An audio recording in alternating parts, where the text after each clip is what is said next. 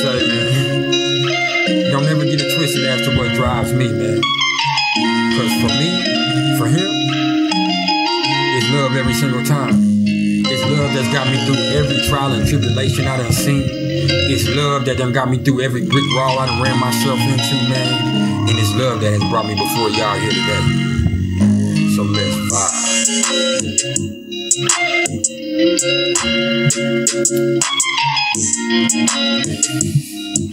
It's real.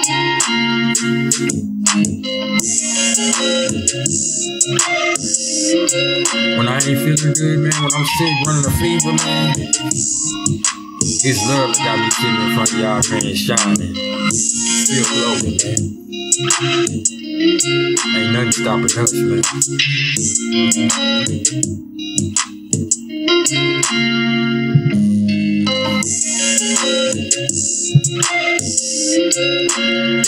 Love is unstoppable, man.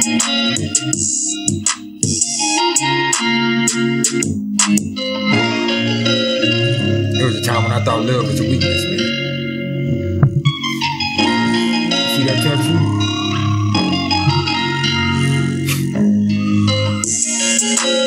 Yeah. Little did I know, man, that's what drove me, man. My brain was twisted up in the wrong things. Ain't nobody to blame but me.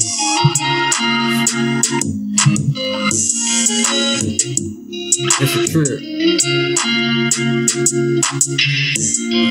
Do you know who you owe?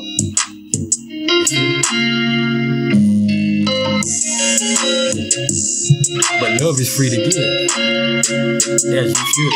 Does that mean you gotta kiss everybody's ass? No. Don't mean you gotta kiss nobody's ass, man. Tough love is a thing.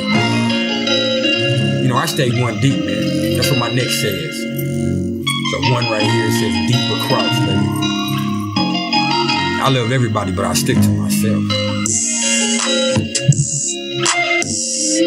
That way, if you on your path, man, I'm on my path.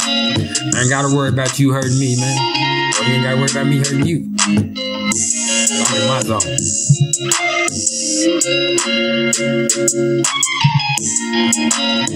But us, we here, y'all. So it's about that time to open up your ear and let me crawl into your mind, man. Cause with us, it ain't never, ever business. It's personal.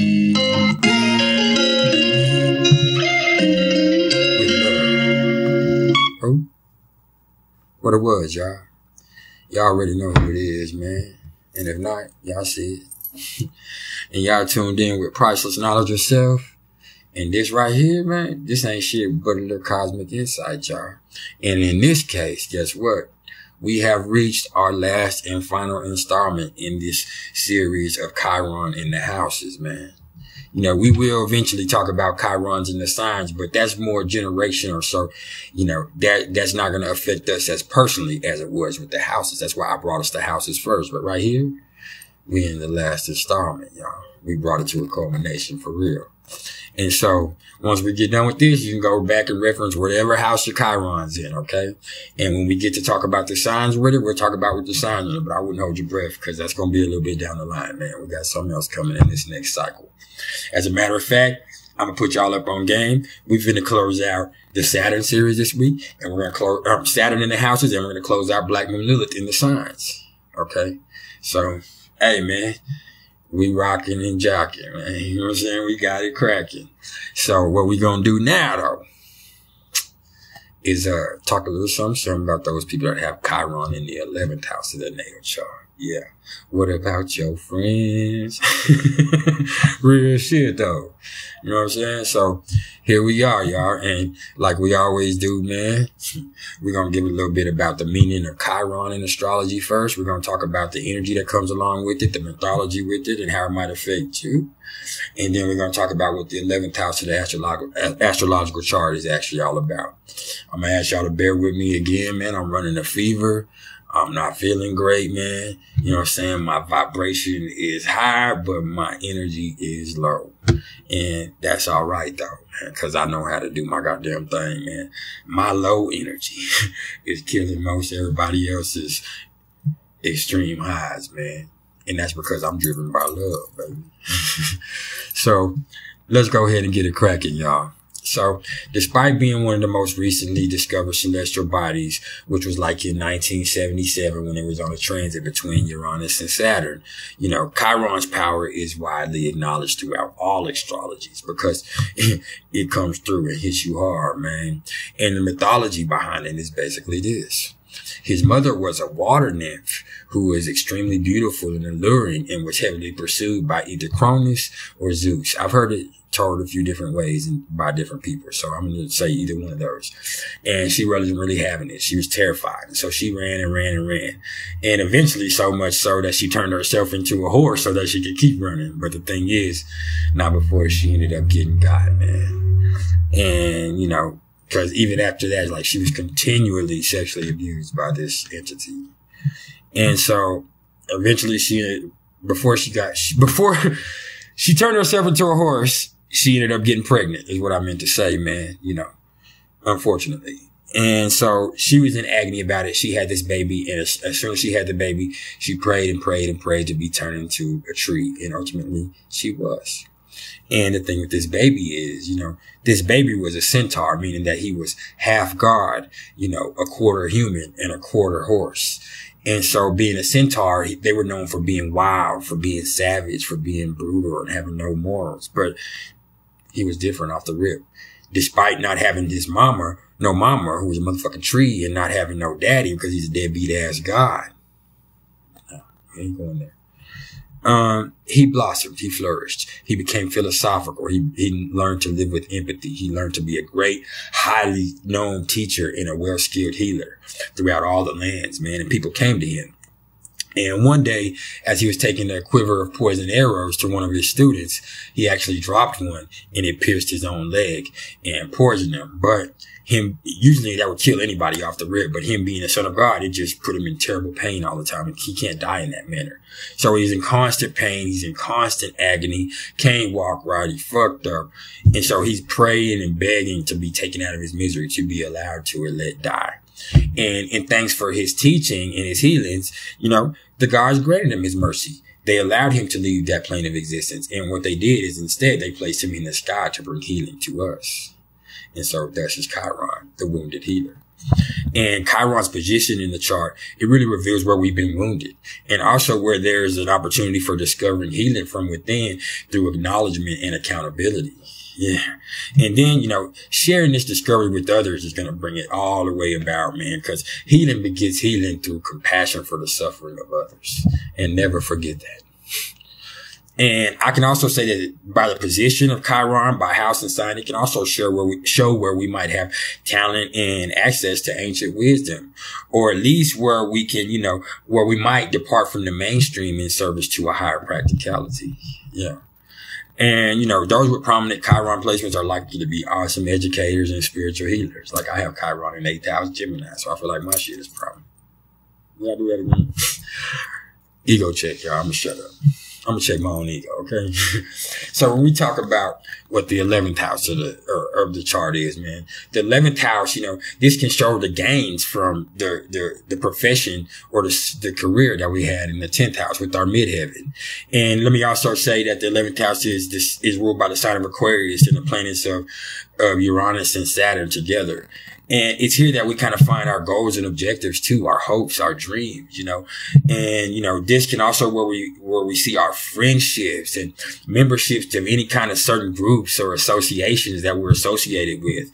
And the work in society, you know, that we did that was represented in the 10th house is released through the unique individual expression, doing the activities and exhibiting the energies of whatever planets that might show up in the 11th house. You get what I'm saying?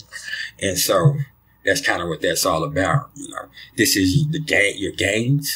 It's not your possessions like the 2nd house, but this is your gains. This is your gains. This is your friendships. You get what I'm saying? This is any association to any groups. You know, this is what comes of the 10th house. You get what I'm saying? A little bit. And so when we talk about putting Chiron, the wounded healer, in the 11th house, you know, I've seen this manifest more than a fucking few different ways, y'all. But what really having a wounded healer here does more than anything else is, you know, it shows that these folks' deepest wounds reside in their friendships and or their sense of hope. Yeah. Or even more telling, the lack thereof. Yeah. They often feel rejected by others, which of course, you know, that kind of leads them to feel pretty lonely.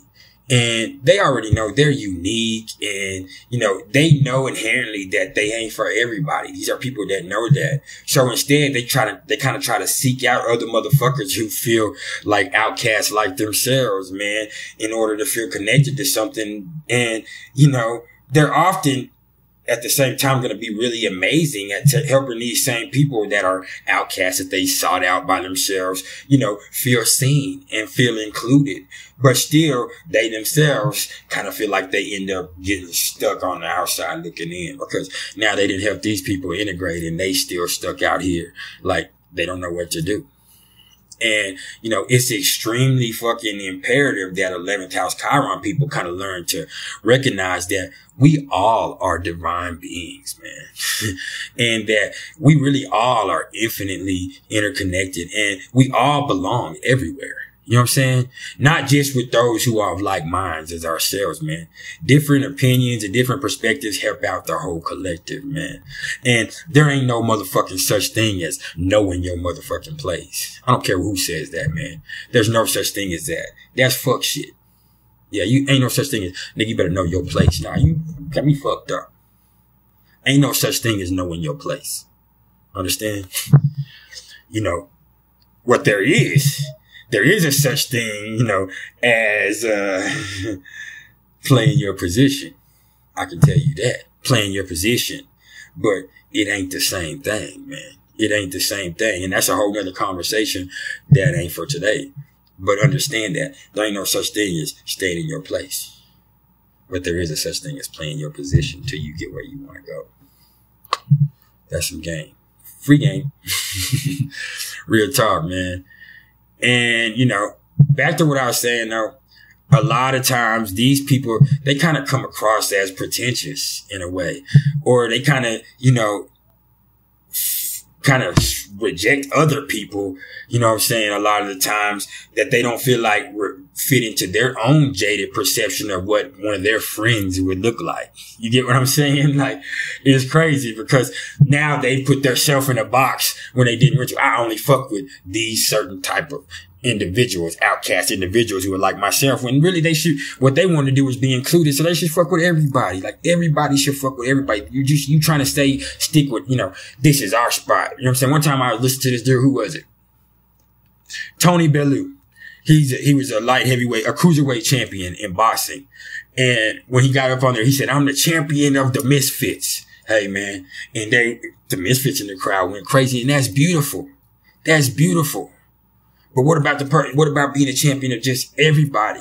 You know what I'm saying? I understood where he was coming from, but I'm just saying, man, he just did that, doing that right there, put himself into a box. And that's kind of what the same theme is here, man.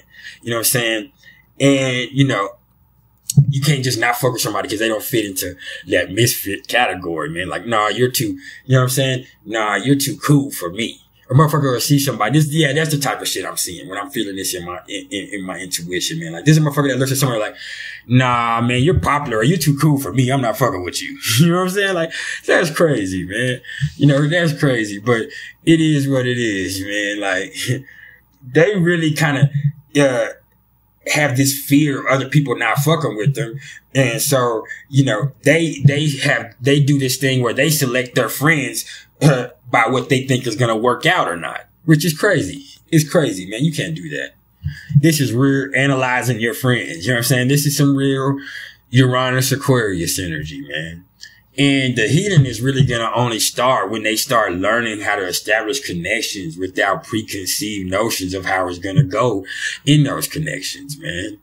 And one way that I read to look at things and what I've tried to learn how to apply, I forgot what book I read it in or what author said it, and I usually would love to quote that.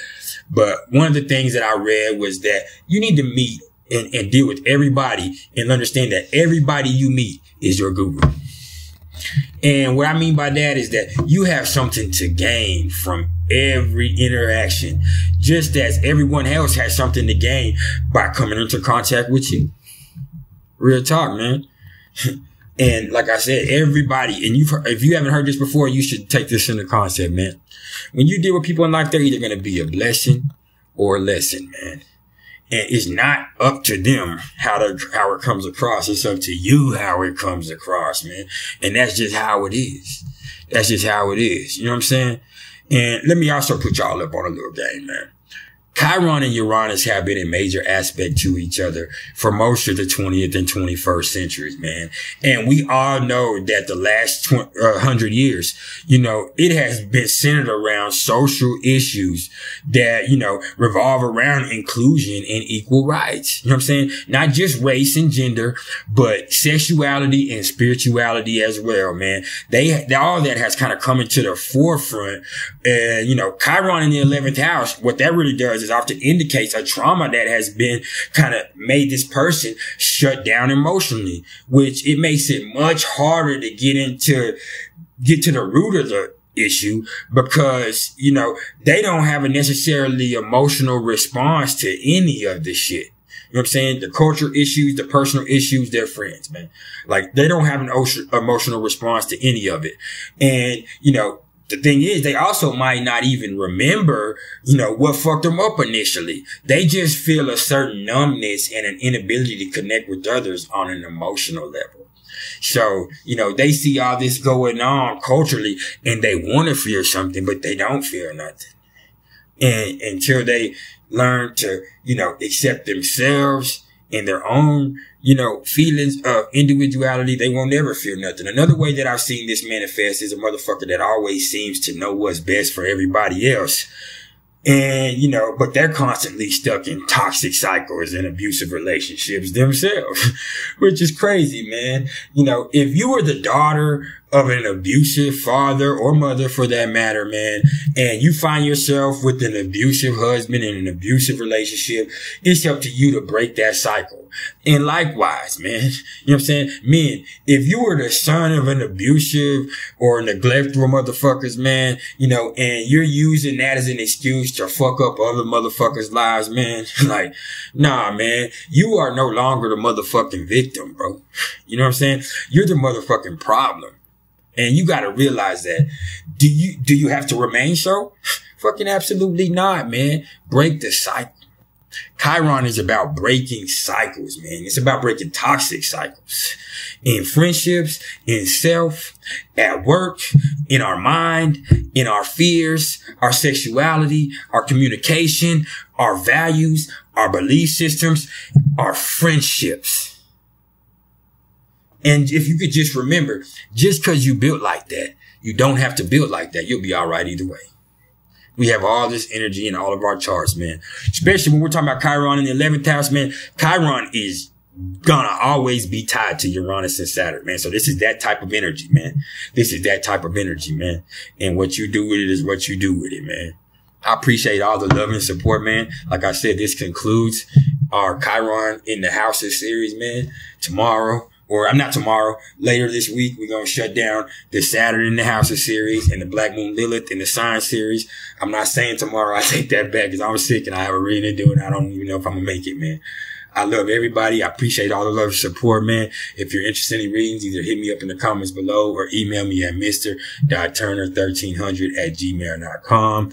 Y'all please like, share, and subscribe. I'll holler at y'all later on, man. I'm finna have to lay down for a minute because I'm not feeling it. I love y'all though.